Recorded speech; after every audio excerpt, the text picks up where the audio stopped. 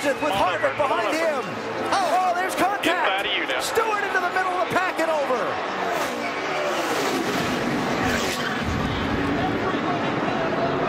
Fortune's out.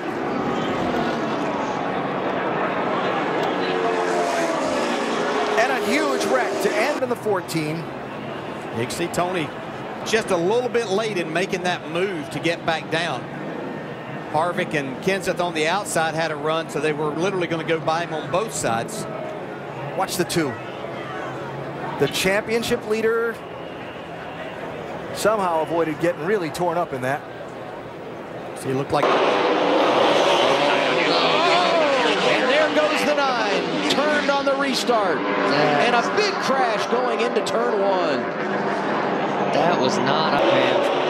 Spin the tires on the 1, or Sam tried to time it and went a little early and it slowed down and then tried to go again, and that's obvious, as you know, an easy way to get your tires. And you're still wide open. Say, whoa, trouble. Boy, the 2-car upside down, over and on to Scott Riggs. It's the big one. Oh, boy, who is that still flipping? Sauter. It was Johnny Sauter. There's not anybody left. I mean, I only see about 4 or 5 cars that are coming around through 3 and 4 right now that were not in this race. They see Mike McLaughlin in 18. They're still getting upside down. Cars driving under cars. There has to be 25 cars over there. Comes Michael Waltrip. Damaged Lyndon Amick. And you see the 2 of Johnny Sauter. Here comes Scott Riggs, last week's winner. Here comes our leader. Had everybody. Whoa, I've got trouble right there. Now Mike Wallace is around right there, along with Matt Kenseth also. And this will take some people out of the race, no doubt, Mike. And Jeff, that was right at the same point in the pack. Scott Riggs got turned up to the high side. And look how many cars pile in. Oh, Jimmy Johnson up into Mike Wallace. Got into the 40. The 48 got into Mike Wallace, and that's all it took. It was on from there. Riggs was just in the wrong place. He was. I thought that he and Junior had. I thought that contact between he and Junior may have had something, but it really didn't, other than it pushed him up there where he could get in it. The leader's at record speed, but the rest of the field is in trouble back in the 4th turn.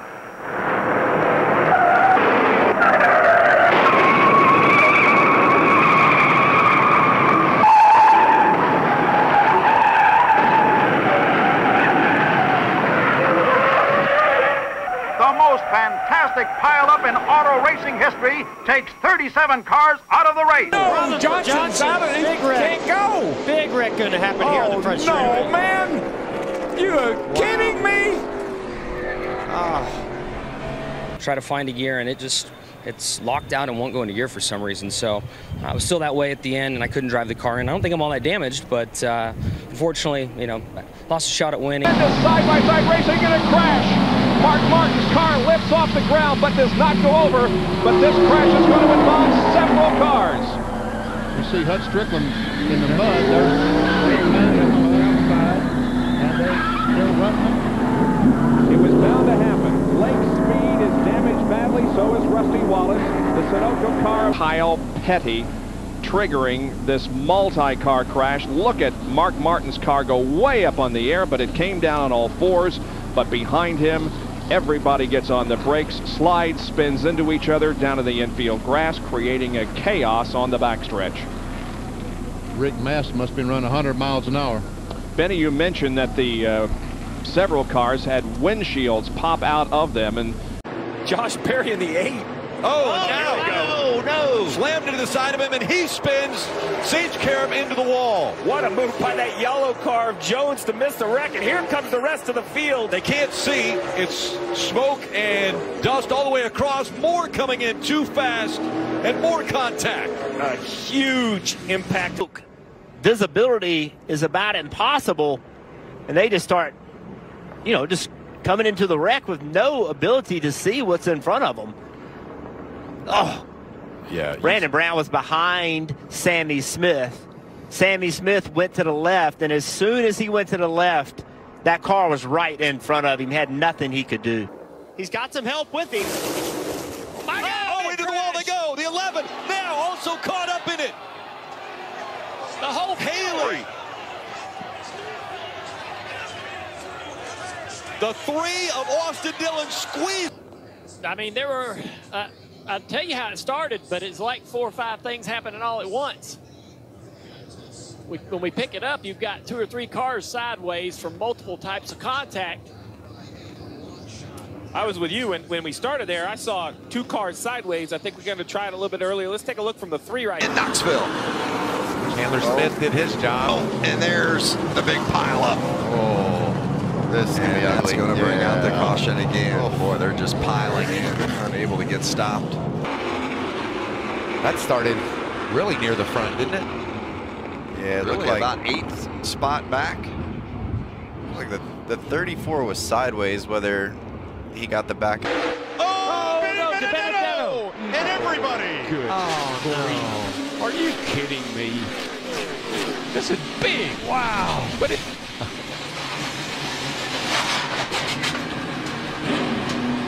And then he collects Menard. Yeah. Logano just misses it, but the whole outside lane and half the inside pile up. And this is exactly what we were just talking about. At this stage in the race, you can start to taste victory in the Daytona 500. You want to see that checkered flag, and you'll do anything to get it, and you know you've got to be more aggressive. They touch.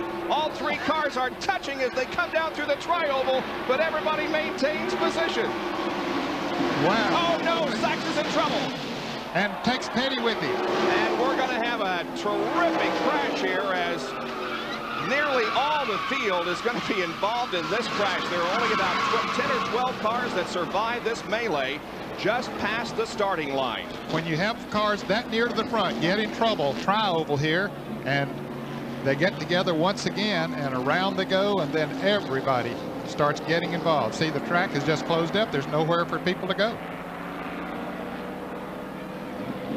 Like the Derek Cope and Greg Sachs made contact just prior to Greg losing control. Very reminiscent of a crash in the 125 event here. Cameras, they go down the back stretch. Oh, there it is. Hard into the wall, the 41 of Kurt Busch. He'll collect the rest of the field. The 18's in it, the 48's in it. The 88 is in it. Just on the front edge. He starts to roll now on the apron. The 32 of Matt DiBenedetto. The 4 of Hart. Oh, just looks like the 78. Was that the 38 perhaps of David Reagan? Yeah, I think it was a 38. It's like that 78 trying to make it 4 wide. Trouble. Hey, Greg. Here's the big one. Man. Well, all the way up to the 2, and they just, right before the 10 gets there, there's a little bit of movement, and that little bit of movement, when you make that much contact, turns your car right around. That's exactly what happened to Brad Keselowski and the 10 of Almirola. Somehow we're making it through so far. Oh no, we didn't. Further up. 3, 4. That's Allgaier. Caution's out, caution's out. Oh my, look at this. Tony Raines, as it just stacks up there. We got cars stacked on top of cars. Great, dude. See Brendan Gaughan there? That penalty. You know, it's give and take, especially this early in the race. And if you don't give, you cause a multi-car wreck like that, and that's what happened. I mean, been in a lot of wrecks of the 16 this year. Not, you know, it seems like I've been involved in a lot of his wrecks. So, like I said, I'll take the blame because I was off the track, but you got to let somebody. Oh, here we go. Got trouble. That's Casey Kane that goes sideways. Joey Logano nowhere to go. Oh my! Clint Half the Boyer field through is the grass. The big one at Daytona has happened at lap 97. That is the huge one at Daytona. Justin Allgaier. Oh, and the Denny 18 Hamlin, gets on its roof. And Kyle Busch rolls upside down. Welcome back to Daytona. It's the big one, gang. It's the big one. It's what we've all been fearing. This kind of racing is going to happen. A horrible crash on the back straightaway that began when Tony Stewart got turned sideways against the backstretch wall number 20. Jason Leffler all torn up. The defending Cup champion Labonte. Stewart, there's fire underneath the hood of Bobby Labonte's car. He's out. He's okay. This is the view. You see Tony Stewart moving inside his car. Steve Park's car demolished. And Stewart's car flew and then had a car land on it. And somebody got into the back of that car right there. That's Ward Burton right there. You saw a puff of tire smoke and then everything let loose. I think that's what started. Somebody got it back of Ward Burton off turn 2. I'm pretty sure that the 4 car got into the back of Ward Burton, turned him into the 20 car, and God help all of them because there's no place to go. And you can't see.